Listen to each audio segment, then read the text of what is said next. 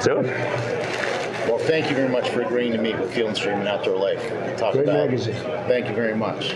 I guess the first thing I'd like to ask is, are you a gun owner, a hunter, the two of you? I do have a gun, and I have a concealed carry permit, actually, which is a very hard thing to get in New York. And, of course, the problem is, once you get to the borderline of New Jersey or anyplace else, you can't do it, which is ridiculous because I'm a very big Second Amendment person. But I do have a gun, and my sons are major hunters, and they love it. They love it. And I'm a member of the NRA. Do you hunt with your sons? How did they get into the sport? Well, they got in, just loved it, and their grandfather was a hunter, and he would take them hunting as young boys, and they just loved it. They have a tremendous passion for it, and I don't devote very much time to it because I'm so busy with everything, but Eric and Don absolutely love it, and they're expert at it. They're expert shots, and they're expert at it. I'd like to talk about public land. 70% of hunters in the West hunt on public lands, land managed by the federal government. Right now, there's a lot of discussion about the federal government transferring those lands to states, divesting of that land. Is that something you would support as president? I don't like the idea because I want to keep the lands great, and you don't know what the state's going to do with them. Are they going to sell as soon as they get into a little bit of a trouble? And I don't think it's something that should be sold. We have to be great stewards of this land. This is magnificent land, and we have to be great stewards of this land. And the hunters do such a great job. I mean, the hunters and the fishermen and all of the different people that use that land. So I've been hearing more and more about that. It's just like the erosion of the Second Amendment. I mean, every day you hear Hillary Clinton wants to essentially wipe out the Second Amendment. We have to protect the Second Amendment, and we have to protect our lands. If you were elected president, would you reverse executive orders that President Obama put in on guns recently? Yes, I would really. I think it's ridiculous. I think, number one, if you're going to do anything, and I don't think you should do anything because we have enough rules and balances and checks, you have to go through Congress. You can't just write an executive order and sign it. You're supposed to talk to the congressmen who represent a lot of your readers, and they have to sort of say, let's do this or let's do that. You don't do an executive order, but I'm for doing nothing.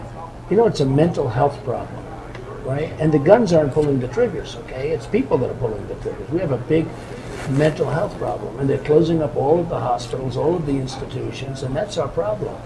And so I would absolutely reverse many of his executive orders. Beyond this, many of his executive orders. Let me ask you this, back to conservation and access for hunters' rights to get on public land. One of the things that we found is so much of this campaign, not your campaign, but this election cycle has talked about cutting budgets and reducing the federal government. And what the budget is for managing federal lands right now is at 1%. In 1970, it was 2%. Would you continue to push that number down for wildlife conservation, or would you look to invest more? I don't think there's any reason to, and I will say, and I've heard this from many of my friends who are really avid hunters, and I've heard it from my sons who are avid hunters, that the lands are not maintained the way they were by any stretch of the imagination. And we're going to get that changed. We're going to reverse that. And the good thing is I'm in a family where I'm a member of the NRA, but I have two longtime members of the NRA. They've been hunting from the time they were 5 years old, or probably maybe even less than that.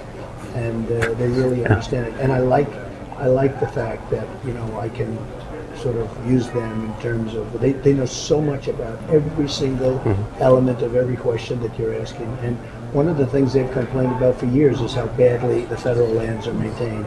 So we'll get that changed. It's really all about access, and I mean, I feel like the side that's the anti-hunting crowd, they're trying to eliminate that access, make it that much more difficult for people to get the next generation in. For me, hunting and fishing kept me out of so much other trouble I would have gotten into throughout my life, that it's just so important to be able to maintain that so that next generation gets into it. And it's the typical liberal death by 1,000 cuts. We'll make it a little harder here, make it a little harder here, we won't spend the money there. And it's not just about hunting, it's about fishing, it's about hiking, it's about access. It's about being able to get in there and enjoy the outdoors, enjoy those great traditions that are so much the foundation of America.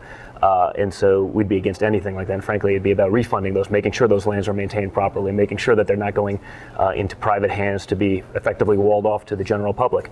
And that's something really important to us. Absolutely. How would you balance energy exploration and extraction on public lands? How would you balance that with the need for recreation and multiple use? Right now, gas prices are low, but they might not stay that way. Well, I'm very much into energy, and I'm very much into going and fracking and drilling, and we never want to be hostage again to OPEC and go back to where we were. And right now we're at a very interesting point because right now there's so much energy, and I've always said it, there's so much energy. And new technology has found that, and that's both an advantage and maybe, actually it's more of an advantage in terms of your question, because we don't have to do the kind of drilling that we did. But I am for energy exploration as long as we don't do anything to damage the land. And right now we don't need too much, there's a lot of energy around. Do you have time for one more? Yeah, go ahead.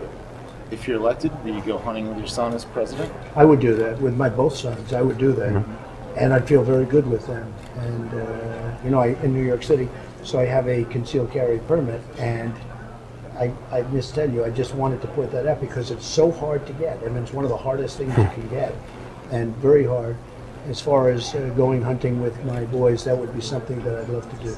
I've done it before, but I'd love to do it. Where would you take them?